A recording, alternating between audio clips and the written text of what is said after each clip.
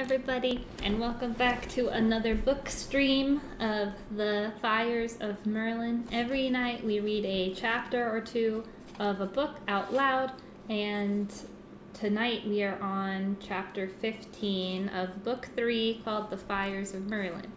In the last chapter, Merlin got the power to turn into a deer from Aramon, who is part of the deer people, and Halia, who is kind of mistrustful of Merlin, but they're going to help him on his quest. So, chapter 15, The Meaning in the Tracks.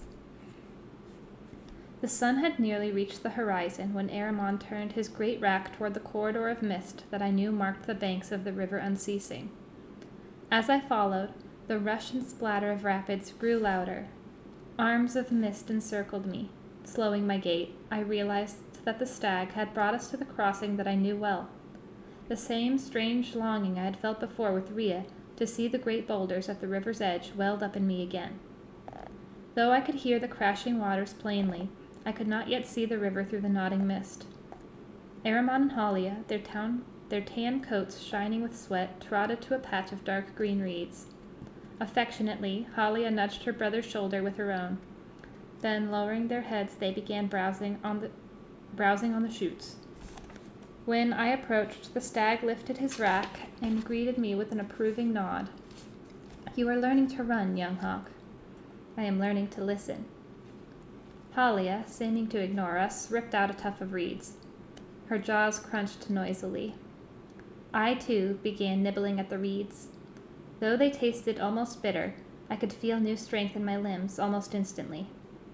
Even the velvet covering of my antlers seemed to tingle. I took another, larger bite. While munching, I nodded approvingly. "What is, crunch, crunch, crunch, this reed?" "Eelgrass," Aramon replied between bites. "From the days when my clan of deer people lived by the sea. Feel the texture on your tongue? It's like the dried skin of an eel." He tore out some more shafts and chewed pensively for a while. "Although we no longer live by the shore, we have kept the reed's name, and many uses. It is woven into our baskets, our curtains, and our clothing. Shaved, pounded, and mixed with hazelnut oil, it starts our fires on winter evenings. It greets our young as a blanket at birth, and sends them on the long journey as a funeral shawl at death." His black nose nuzzled another tuft. Its best use all, though, is simply as food. Its best use of all, though, is simply as food. Suddenly, Halia bellowed in pain. She leaped into the air, shaking her head wildly. Even as she landed, Aramon was at her side, stroking her neck with his nose. She continued to cast her head about, whimpering. "What is it, my sister?" "I must have bitten. Oh, it aches. A stone or something. Broke a tooth, I think." Quivering, she opened her mouth. Blood covered one of her rear teeth. A trickle ran down her lip. "Oh, it hurts. Throbs." She stamped her hoof. "Why now?" Aramon glanced worriedly at me. "I don't know how to treat such a wound." Halia, still casting her head, kicked at the reeds. "I will go, to Miak the Learned, probably. He will—" "Too far," interrupted the stag. "Miak's village is more than a full day from here." A shudder coursed through her. "Then maybe it will, heal on its own in time." No, declared Aramon. "You must find help." "But where? Do I just go wandering?" She closed her eyes tightly. As she reopened them, tears gathered on her lashes. "I had wanted to stay with you." "Wait," I declared. "I may not have any magic of my own, but I do know a little about healing." "No!" shrieked Halia. "I won't be healed by him." Aramon fixed his gaze on hers. "Let him try." "But he might—" She shivered. "He's a man." Cautiously, she curled her tongue to caress the broken tooth. "Oh, Aramon." Bobbing her head, she said nothing for a long moment. At last, she asked weakly, "You really trust him?" "I do." "All right, then," she whispered. "Let him try." My hoof stomped hard. "Hands! I need hands! How do I change?" "Just start walking." Aramon answered, and will yourself to change back. Though my heart ached at losing my newfound senses, even for a moment, I turned back toward the lands we had bounded across. I strode into the curtains of mist, trying to recall just where I had seen a mass of yellow-curled leaves, the plant my mother called hurt man's blanket. Many times I had seen her use it to deaden pain, though never in a tooth. I could only try, and hope.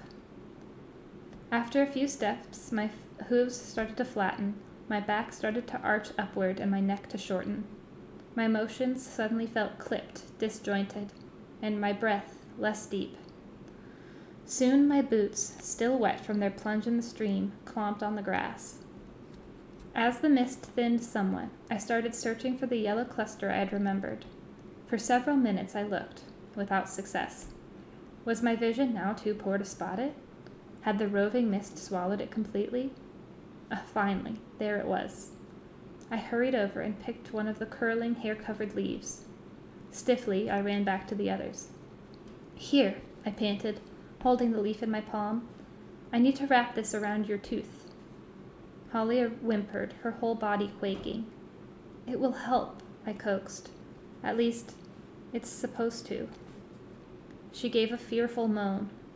Then, as Aramon gently nudged her neck, she opened her mouth and lifted her tongue, exposing the bloody tooth.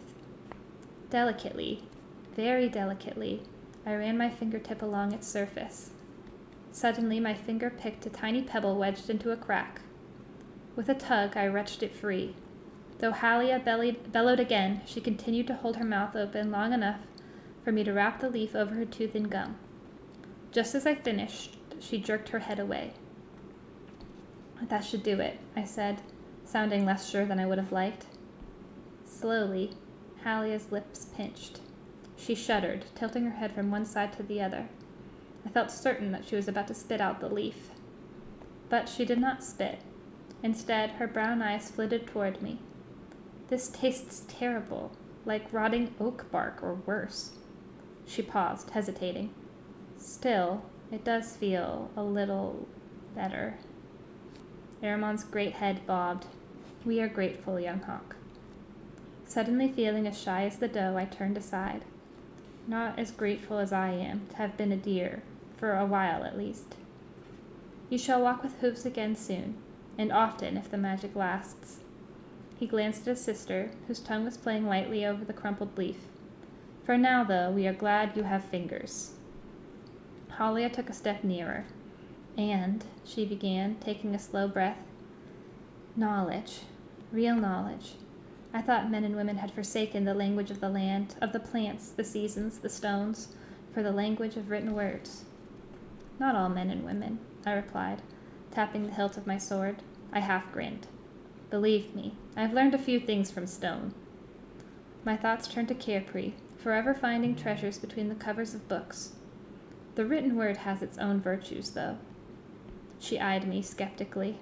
It's true, I explained. Reading a passage in a book is like, well, like following tracks. No, that's not it. More like finding the meaning in the tracks. Where they're going, why they're sprinting or limping, how they are different from the day before. Halia said nothing more, though she swiveled her ears as if she were intrigued. At that instant, the wind shifted. A gap opened in the mist around us, allowing a few gleaming shafts of light to burst through. The rays poured over the shoots of eelgrass, making them seem to glow from within. She sighed. How beautiful. I nodded. Don't you love, she said quietly, the way the mist moves, like a shadow made of water? I ceased nodding. Myself, I was watching the sunlight, not the mist, how it paints the reeds and whatever else it touches. Her ears twitched. So you saw light while I saw motion. So it seems. Two different sides of the same moment. Aramon released a throaty sound, almost a chuckle. Shredding mist wove through his antlers. All of a sudden, the wind shifted again. The stag stiffened, his nostrils quivering. Halia chewed nervously on the leaf. That smell, what is it? For quite some time he did not answer, did not move. At last he lowered his rack. It is the smell, he declared, of death. Okay, my friends, so that is chapter 15. So we will read chapter 16 tomorrow, called Dreams Yet Unhatched. So have a wonderful night, and I hope to see you all tomorrow.